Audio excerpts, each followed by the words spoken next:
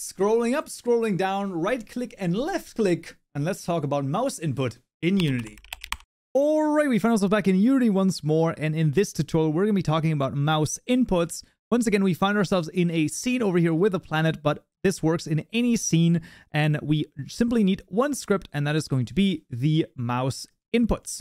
The code in a Unity package is of course available to you. Let's just drag the mouse inputs here on any one of our game objects and let's go in and see what we can see. Similar to the key inputs, of course, this all happens in the update method with if statements, and we're basically going to ask input dot, and you can see get mouse button, and we have once again mouse button down, and mouse button up. First of all, we'll do mouse button down and then a 0. Here in this case, these methods take in an integer, and we can just duplicate this twice over here. Actually, just select it and press Control D to duplicate those.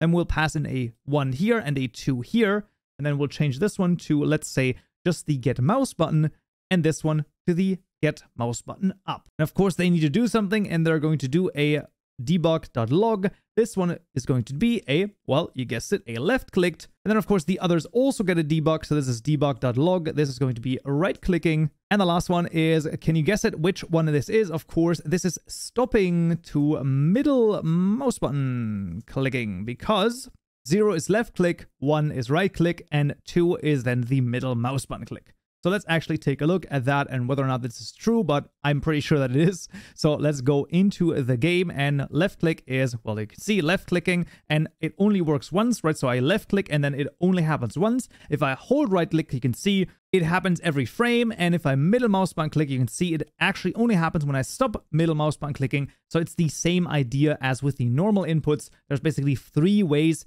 that you can do this, right? You can do the down, basically just getting the mouse button, and then the up. There you go. And of course, you can mix and match, right? The 0, 1, and 2. Those are just signifying which mouse button to basically take a look at. And then there's 2 more things that are also quite interesting. The first one is the input.mouse scroll delta. And we're going to do a Y on this. If this is bigger than 0, actually, if this is unequal to 0, then we will actually output the scroll delta. So there's going to be scroll delta, which is going to be plus input.mouse scroll delta.y. This is exactly right. Actually, we want the entire mouse scroll delta, because why not? So of course, Y would be up and down movement for the scroll delta. My mouse can only scroll up and down. There are certain mice that can also scroll like on the X axis, right, from left to right, on right to left. Then the X right here would basically represent that, but we will see that in just a moment as well. And then we get another one, and that's just going to be the get mouse button down. We're going to do the 0 here again, just for the sake of argument. And if the mouse button is pressed, I actually also want to output the following thing,